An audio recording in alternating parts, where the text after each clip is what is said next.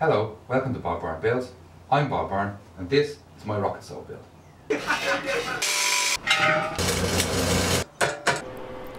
I began by removing the valve from the empty cylinder. I laid it on its side and used the crowbar into the handles to stop it moving as I tried to remove the valve. They're usually very tight, so I use an adjustable spanner and some leverage to get it loose, and then I was able to get it by hand after that. I filled it to the top with water, purging all of the gas, and let it sit for 24 hours. Then I emptied it, refilled it and emptied it twice more just to be on the safe side. Next I laid the empty cylinder on the bench to cut the top off and then cut the bottom off. It curls in a bit at the bottom and obviously curves at the top as well. To determine where to cut, I laid a straight edge along it until the point where the straight edge and the cylinder no longer meet, and marked that with a pencil. Using the welded line around the middle, I measure out 13.5 centimeters, roll it 13.5 centimeters and so on. Using a bendy ruler I then mark out the line.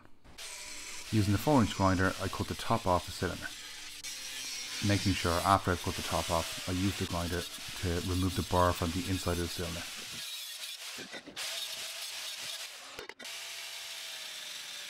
I then do the same and remove the bottom, and again remove the burr from each part.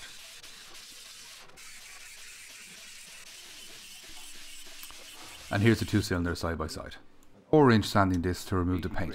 It's 80 grit, but really I should have used 40 as it just wasn't rough enough to remove the paint. At this point I changed over back to a normal disc, and you can see how much quicker it is for taking off the paint.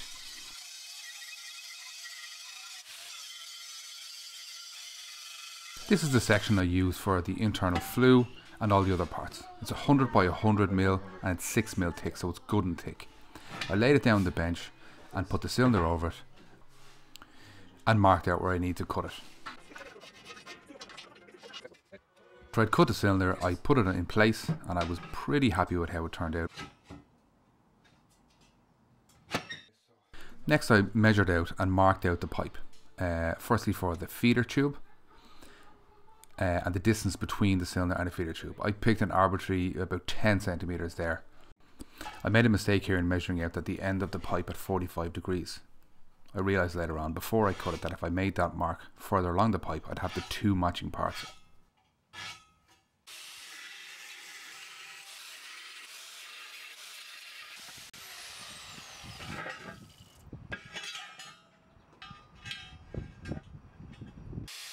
Next I cut out the section for the feeder tube.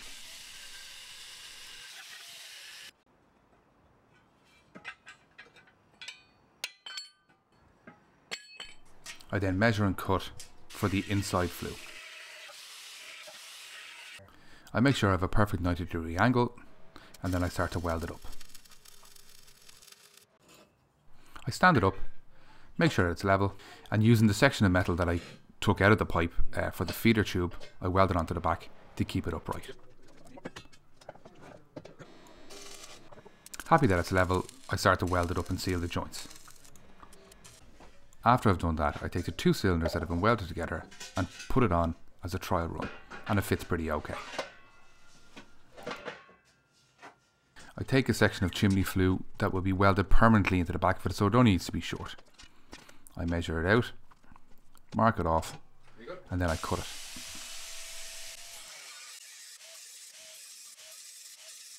Determining where it goes, I decided to go just above the inlet tube. So I lay the cylinders down their side and I put the piece of flue on top, and I measure it out as accurately as I can by eye with the marker, leaving it a little bit tight so when I cut the hole it'll fit in nicely.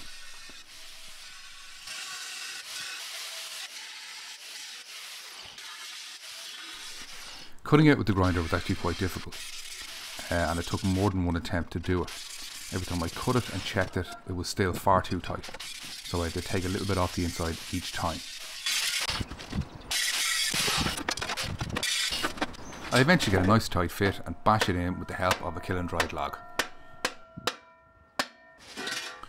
I then grind the enamel off the pipe so I can get a good weld on it when I put it into the back of the cylinders. With the exit flue in place, I put a small tack on and then, using a level, make sure that it's straight. I can still adjust it here with the tack because it's only very light. And when I'm happy that it is straight, I put a weld all the way around. This is an exhaust heat wrap that I bought off eBay to wrap the inside of the flue. I didn't realise till afterwards that it was fiberglass and my hands were really itchy. I should have worn gloves. So if you're going to use it, make sure you wear gloves.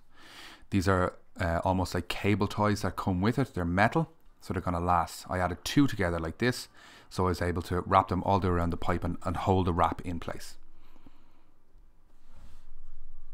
So I wrapped it all the way around to the top and then used those cable ties to tighten it up. I wasn't too happy with how secure they were, so I got 2 Jubilee clips, added them together in the same fashion at the top and the bottom, and I screwed them very tight and it seemed to hold it very securely. I was happy enough with that.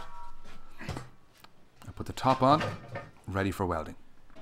It was very easy to weld this bottom section because they belong together in the first place, so they fit together perfectly. Also, sealing up the joints along here was very easy because it was such a tight fit. This is a piece of 8mm thick steel that I got for the top of the stove. I'm going to have a flat top on it. I laid the cylinder on top and measuring 20mm from the side, the top and the other side as well. Then I'll cut this off. This metal was it was so thick it took forever to get through, and I think I used probably more than 1 disc to do it. I make a second identical piece and then I weld them together. Heat from welding on this side seemed to make them warp and pull together, which meant that it wasn't completely flat. But it was nothing that a bit of jumping up and down couldn't solve.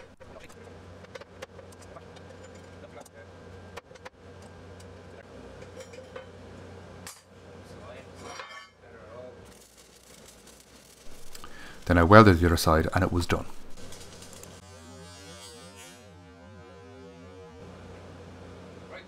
Using the square of metal I cut from the front of the cylinder, I made a door. Although it was slightly curved, so I had to hammer it straight. I did this a few times quickly and then I realised I should use something else instead of my fingers to hold it down. Nice and flat, I put the hinge up to the side and I mark where the holes have to go. I used a 3mm drill bit first to drill a smaller pilot hole and then moved on to the 8mm bit. There's a bit of oil well drilling to try and make the drill bit last longer, although they're not great drill bits. With the holes drilled, I used a tap and die to thread the hole. I could have used a nut and bolt, but this is just much neater and it's quite enjoyable to do.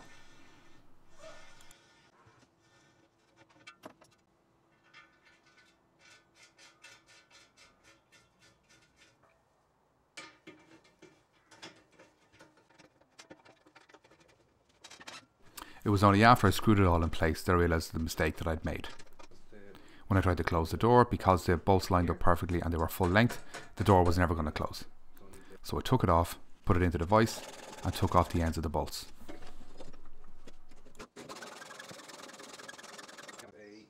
And when I did this, it closed perfectly. Next I put the top on and then using a marker I marked out the exact circumference of the cylinders. I used the grinder disc at a slight angle, which enabled me to get a much finer circle. I did this so it would fit together with the top of the rocket stove. I don't like the idea of welding it up so I can't ever clean it or see inside it.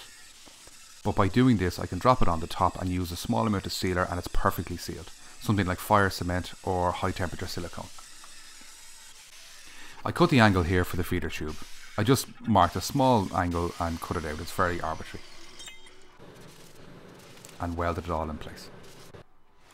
This is some stove rope I got in the local DIY and I'll attach this around so when the door seals it's completely sealed. This is specific high temperature glue used to hold stove rope in place. I use it quite liberally here and the stove rope just kind of tacks onto it and you can use it straight away. And then I ran into my second mistake with the door in that it wouldn't now close because the stove rope was too thick. So I took it off and I widened the holes, which gave me a bit of play when I screwed it back on. After putting it back on, you can see here I have plenty of adjustments, so I close it up, tighten it up nicely and now it forms a very tight seal. Next step was putting on the latch. Very simple again. I tapped it out so I could use a bolt. It would then swivel and close on the bolt that I have welded to the door. So I tack it all up and make sure that it works.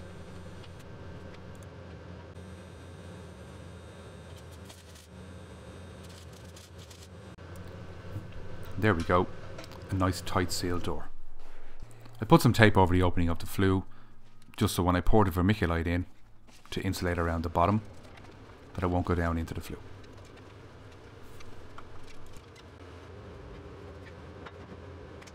That's the end of the build video. Tune in for the next video, which will be the installation and the burning.